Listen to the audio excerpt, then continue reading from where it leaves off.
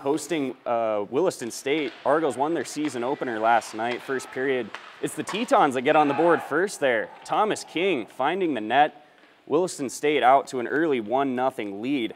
Later, though, Argos looking to score on the power play. Levi Anderson squares it up, and he'll score. Argos tie it at 1 apiece. Still some time left in the first period, too. Final seconds here. Jacob Stevenson's going to send it into traffic there, and Cody Hendrickson does the rest. Sneaks one in there. Argos up 2-1 now, and they go on to win big. 7-1 final.